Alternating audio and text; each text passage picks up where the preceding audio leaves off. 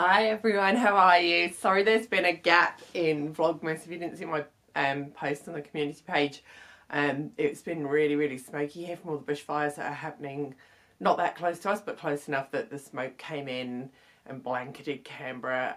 As a result of that, my asthma was bad. It's a lot clearer today. It's still not back to healthy air, but it's way better than it was. My asthma's back under control. My eczema's still pretty bad, especially around my mouth and nose, which is horrible. I wish it would just go away. But I need to get on, do some sewing, do something creative.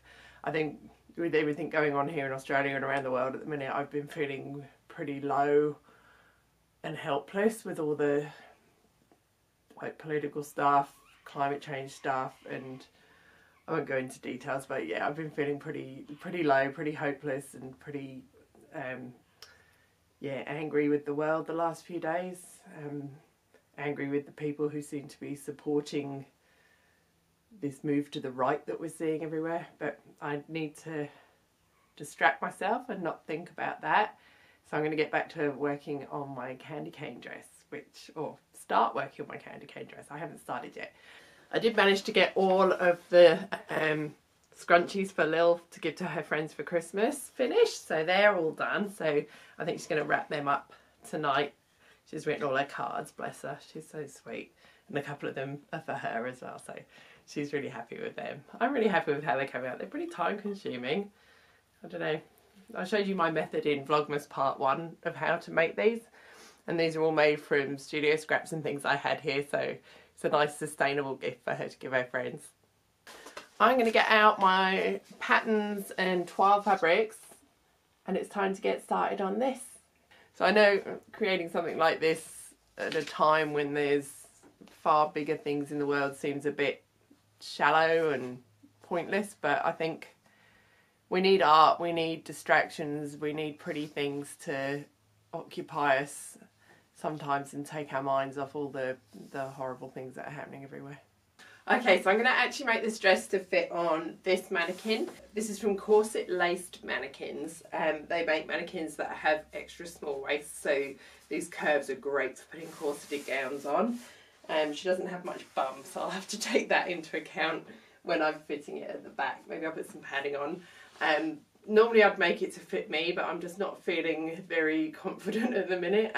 Yeah, between the health issues and eczema, I'm feeling a bit down about myself at the minute. So this one will just be on a mannequin rather than on me. So I'm going to use my size 10 corset pattern for this because I know it fits on this mannequin.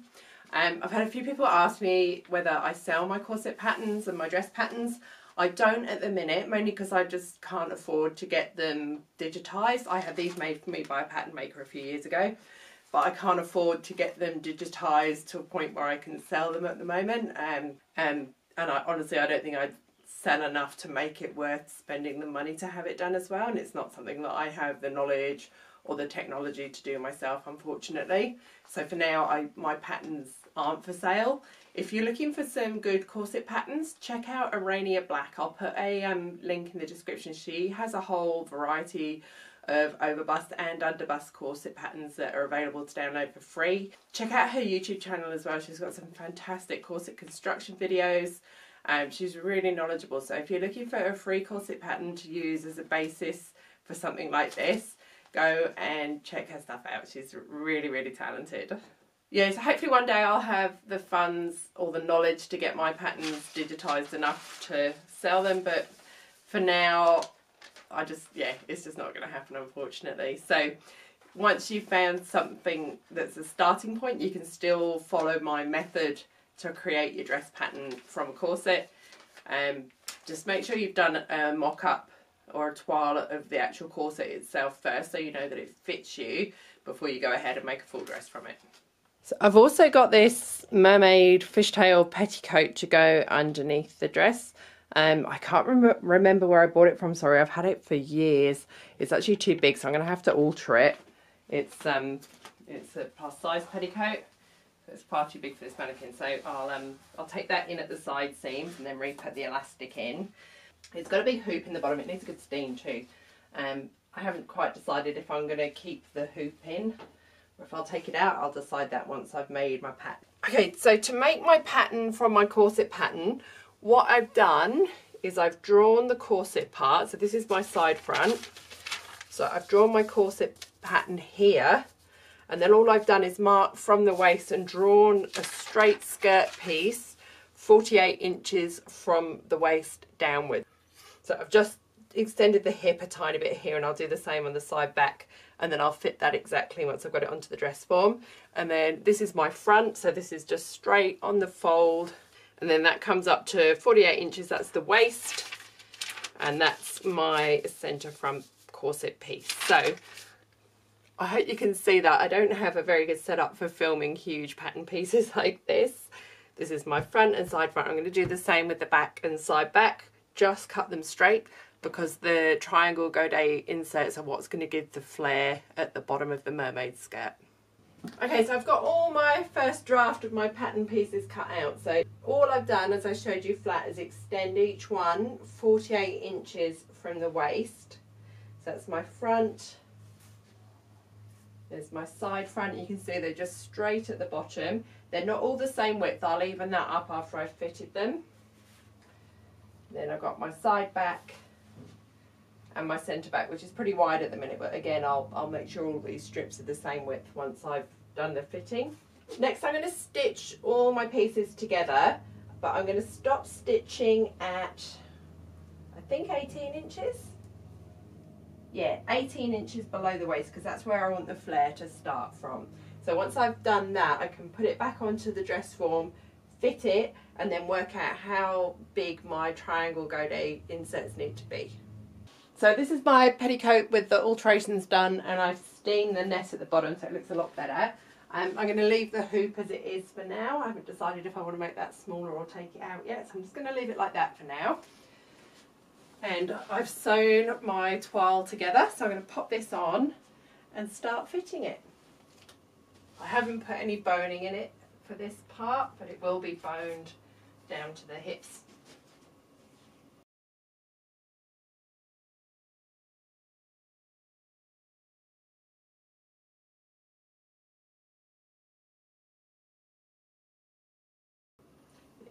Yeah, so I'm not going to make it super tight. I've just taken the waist in a bit, but I'm not going to make it super tight on the hips because this mannequin is really skinny.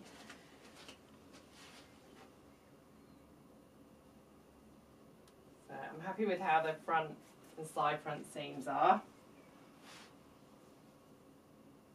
I'm going to take it in over the hips here.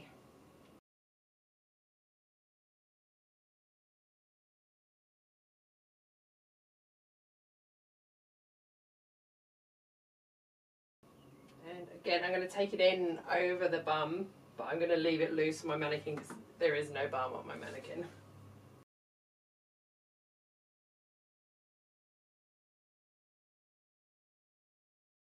I'm just going to curve it in slightly as it comes down to where the godets are going to start there, just to create that slight taper. I curved my back seam out, but I've curved it far too much, so I need to take that in as well.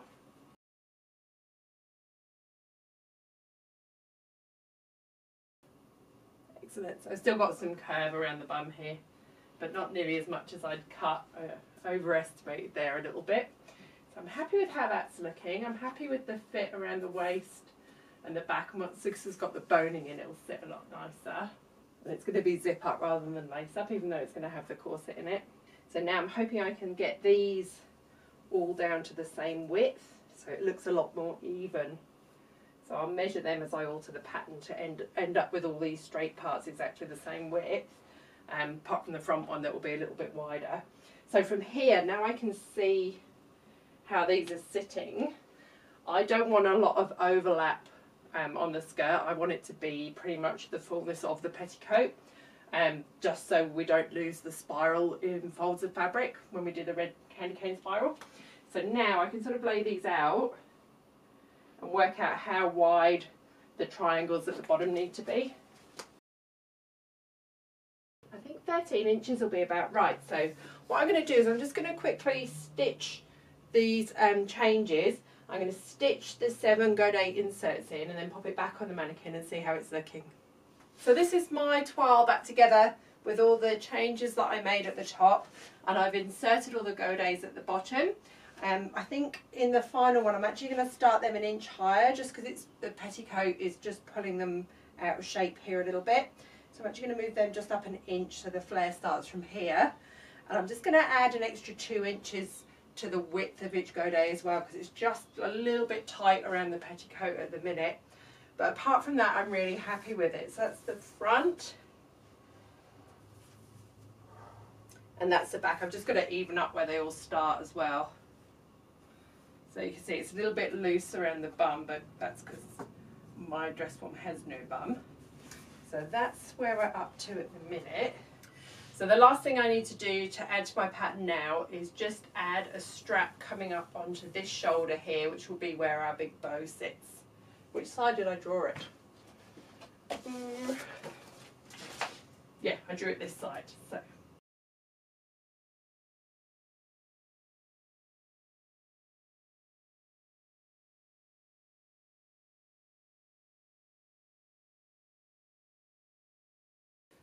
So I'm going to have to add a seam to this front part because I've got it coming out at the top of the princess seam here. So that's my front. I'll cut that and add the seam allowance, but it'll be a continuation of this piece and this piece here.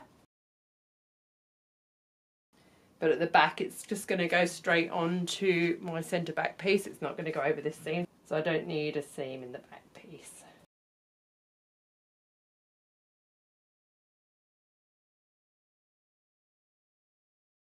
So that's my back strap, which again I'll cut as one piece in with all of this so it's continuous. Cool. That's going to give me a nice strong shoulder strap to attach the bow to. And on the front I've curved it right into the sweetheart shape because that's where the start of the spirals are going to come out from. Just going to bring that seam so it's a little bit more central. Yeah, that looks better. So that's where the seam will go. So now I've got my pattern all together and I'm happy with it, apart from those minor changes. I can take it all apart. From there I can then work out my layout and work out exactly how much fabric I'm going to need. I've got my sequin fabric and I've got the red and the crystals, but I do need to buy the lining, the interlinings and the satin. So I'm going to take it all apart this evening and work that out, and then tomorrow morning I'm going to go and buy all the extra fabric that I need. So that's it for today. I hope you enjoyed seeing the first part of this dress come together. You can see the shape that it's going to be. I'm really excited to get on and make it now. Hopefully I'll have some time to work on it tomorrow afternoon. If not, it'll be Saturday. Yeah, I'm excited to get started. I'll see you in the next vlog.